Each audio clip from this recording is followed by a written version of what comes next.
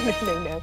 Hello there. Oh, if you could hear our chats over the break. Welcome back to This Morning. It's time for our phone-in now, where our vet, Dr Scott, is here to take your call. Hey, guys. Lovely to see Scott. First of all, congrats on your first week. Oh, we're having a lovely to time. be part of the family. And second of all, I'm going to ask a personal family question. Yes. Animals. Yes. Can you tell me about your pets, please? So we've got a couple of rabbits that Jack had for a birthday for maybe 5 or 6 years ago, if not longer. They live in the garden. They're very happy rabbits. They get looked after brilliantly. I wouldn't say they're amazing pets. Right. Because they sort of run away from you a lot. Right. And they're very happy on their own in the garden. No, they're in a hutch in the garden. I'm not just letting them out there to roam free. The more you play with them, the more social they get. But they're very grumpy kind of rabbit. Very territorial. Yeah. So I had a puggle got out next door to a basset hound.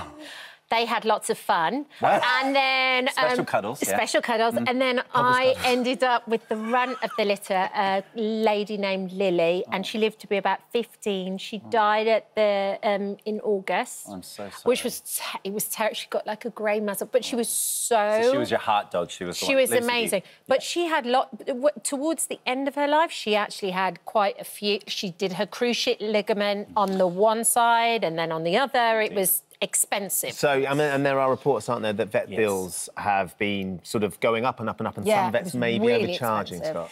Yeah, so look, it is a challenging time for vets, and there's a number of elements to this. So we have seen in our industry corporatisation, which means that now vets that used to be run by the vet, who are big-hearted people who do the job because they love animals, not because they're trying to have a job that pays them loads of money.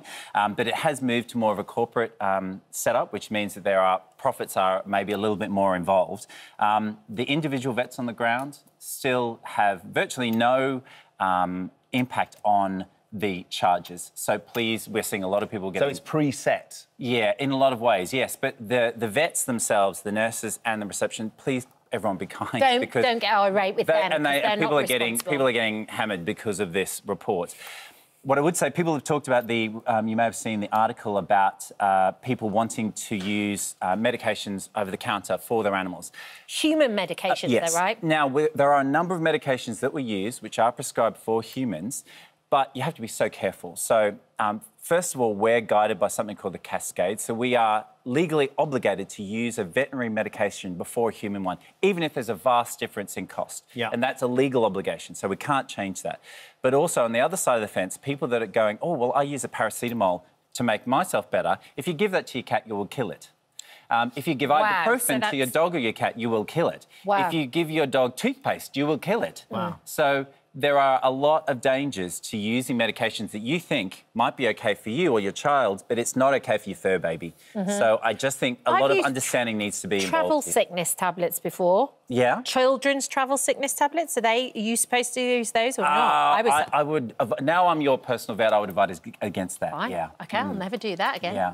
Yes, just err on the side of caution. Very much so. Let's get to our callers. Yes, let's do it. Joanna is on the phone line, and she says our rescue dog is allergic to everything. Yes. Good morning, Joanna. Hi, Joanna. Good morning, everybody. Hello. Hello. Yes, so we rescued our beautiful English Bull Terrier, Rocco, in December 22. He was in a real mess. His nails had been allowed to grow into his pads. He'd rubbed the skin off his stomach and his knees. Yeah. Consequently, we've tried numerous treatments from our vets as well as natural remedies. We've changed into a raw diet, which has really helped. Okay. He now has a Cytopoint injection every 6 weeks and antihistamines every day, which, again, has really helped. However, he retains a very congested nose and is very snotty all the time. I have to walk around constantly with tissues. Bless him. He's got a big nose too. He's just a very runny nose, bless him. And he's not very keen on walking either. He's 33 kilos, and trying to move him is a little bit of an effort. So any help, really? Well, first of all, can I say you and I are, I think, best friends, because my first ever dog was a rescue English Bull Terrier who looked pretty much exactly like Rocco. That was my first ever dog. He is a stunner. I love them so much. Triangle face, and you want to kiss that little muzzle right there a lot. Sniff it. They are quite an itchy, scratchy dog because they're a white dog with pink skin, so they're very sensitive. So allergies are very, very common. The Cytopoint injection you mentioned an immunomodulating drug, so it sort of almost stops the body from producing the histamine, whereas an antihistamine, and once it's produced, sort of stems it. So there are medications above that, which is steroids you might have heard of. They're a lot cheaper, but they can have side effects across the board. So I think the Cytopoint is the way to go. Sadly, there isn't any magical cure when it comes to allergies in pets, because in the end, you have to manage the symptoms. We can't put them in a ball and avoid them being exposed to things in the environment, their food, etc., that because could be causing these allergies. So it sounds the raw like food's made a difference, though. I mean, and that's great. You know, I'm always someone that says, you know, whether I believe or agree with something, if an owner has tried something and it's had a positive benefit, I'm all down for it. I'm happy. So the fact that that's worked for you, I'm really, really happy with that. But what I would say with the nose, sometimes considering endoscopy, again, this is where the expenses come in, but looking at endoscopy, looking up the nose with a camera to see what's going on would be really important. And also, sometimes with these breeds of dog, soft palate at the back of the throat needs to be assessed, and that can impact upon the ability to clear the sinuses. So there may be a little bit of work that needs to be done with Rocco at a bit of expense. So hopefully he's insured. You can do with your vet and then get over the other side of it. But medication, if it's not working, I think you need to go to investigation as the next port of call. Okay. Thanks, Joanna. Thank you so much. Thank you for rescuing Lots of him. love. We've got David in Glasgow. Morning, David. Morning, everybody. Hi, David. So tell us a little bit about your dog. Oh, well, he's a very, very active dog, and we had him out the other morning, and he gets into the water. He's a working Cocker Spaniel. He loves the water. He needs walks all the time.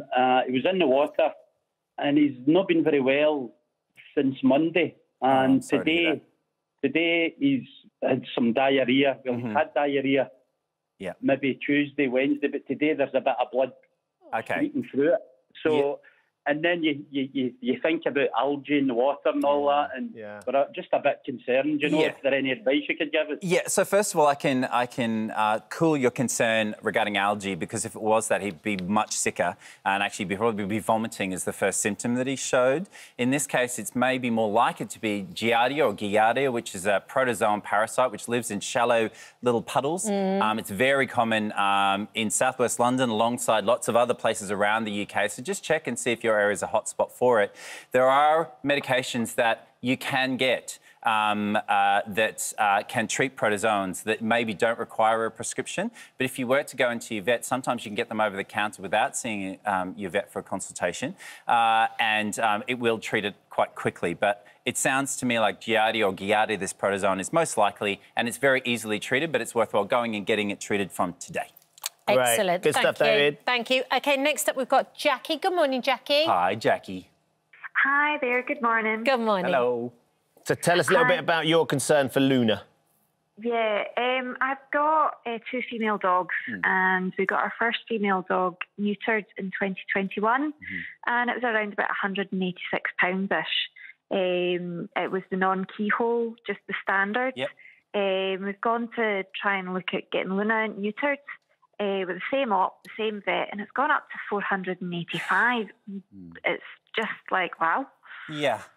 Look, I mean, all I can tell you is that I'm pretty shocked at that as well. And just as being a person, just as a human who has to pay bills, who has to look after a family, that's a big increase. And from a veterinary standpoint, we have to make sure that we're taking into account the cost of living has increased, so there are increases to the prices of drugs, etc.